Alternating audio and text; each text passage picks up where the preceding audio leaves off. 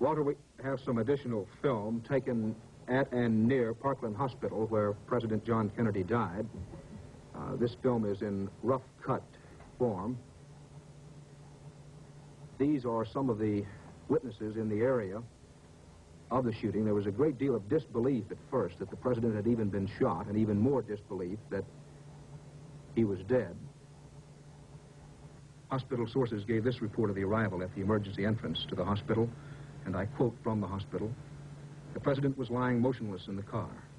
Mrs. Kennedy was leaning over him, holding him. Governor Connolly was leaning back in the seat, holding his stomach. Both men were covered with blood."